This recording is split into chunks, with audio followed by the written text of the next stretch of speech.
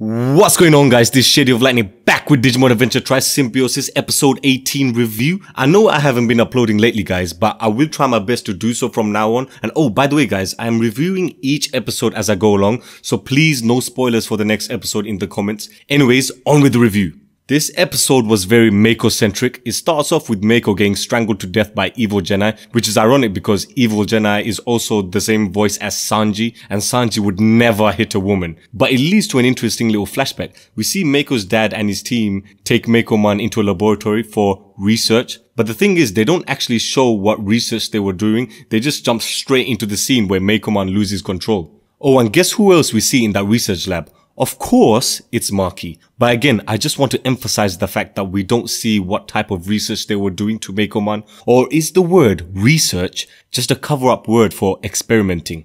Maki has been investigating Meico-man, which means she also knows stuff about Meico-man that only she would know. And I'm guessing that also correlates to the research that they were doing to Meico-man in this laboratory. The flashback ends with Meico-man just about to destroy everyone in the laboratory, including Meiko's dad, until Meico showed up. And with Meiko's appearance, Meico-man started to calm down and go back to her usual happy self, which is in contrast to what happens now in present time. Rather than calming down, Meico-man just flips and tries to kill Meico. Meico only dodged the attack because of Tai. Speaking of Tai, I know I ranted and bashed on Tai's character a lot in this series, but you have to understand, he is my favorite character. So if he's acting the way differently in which, to me, it doesn't make any sense from a story standpoint, then I'm gonna take it personally. Because he's my favorite character, of course. But in this episode, Tai was back to his usual self. He really took care of Meico, risking his own life, which reminded us all why he got the Crest of Courage in the first place. And not only that, towards the end of the episode when Meico is feeling sorry for herself and is blaming herself for Meico-man's insanity, Tai was the true one that was consoling her the most. Yes, I know they were all doing it, but Tai, it felt like he took it a step further to the point where Tai could be having romantic feelings for Meico and vice versa, of course. And we saw a scene where she was blushing herself. So, you know, there's a little romantic interest between the two. I don't know, maybe Tai realized he has no chance with Sora. That's why he's going after Meico. I mean, for me personally, I don't really care much for the shipping in this fandom. But if I were to decide a match for Tai, it would be him and Mimi. But again, that's just me. Don't argue, don't kill me for that. Anyways, during this scene, we also see the distortions of space portals opening up and taking many infected Digimon to the real world. Do you guys remember in the first season when the Digitestan first defeated Venom Myodismon and a portal opened up in the sky where you can see the digital world? This reminds me of that. In the midst of all the satellites malfunctioning, we see Maki turning into Oikawa, which is interesting because all Oikawa wanted to do was go to the digital world and have his own Digimon, and it seems as though Maki wants the same as well. Heck, she's even gone that crazy look that only Oikawa had.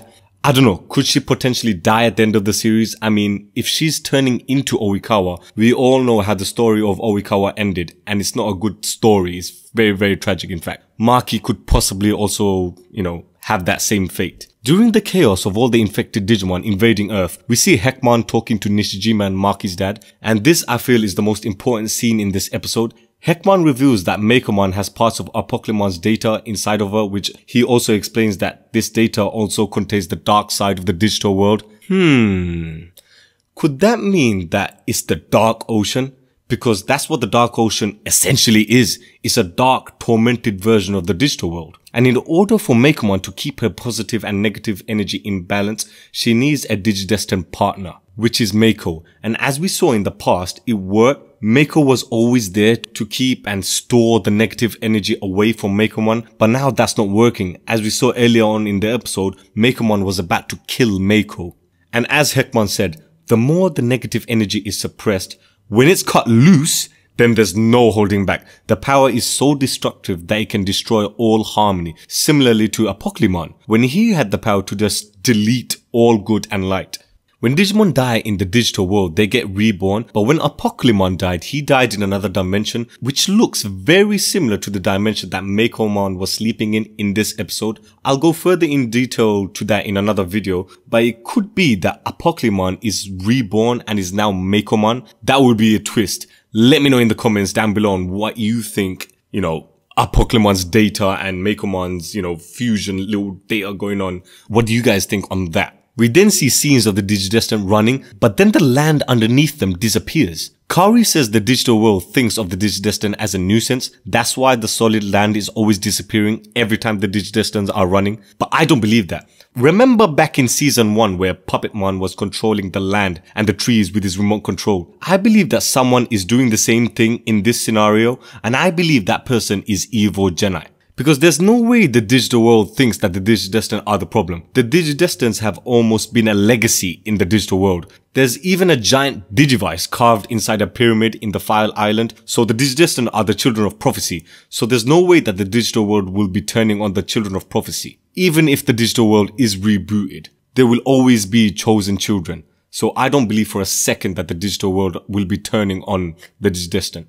Overall, this was a solid start to the movie, although I wanted to still get a hint on what happened to the O2 Digidestined, but overall, good episode so far. I just hope Meico stops feeling sorry for herself and toughens up a bit. Let me know what you guys think of the episode, and please don't kill me on the shipping comments. You know, we're all cool, everyone has their own opinion, and of course, care for nothing.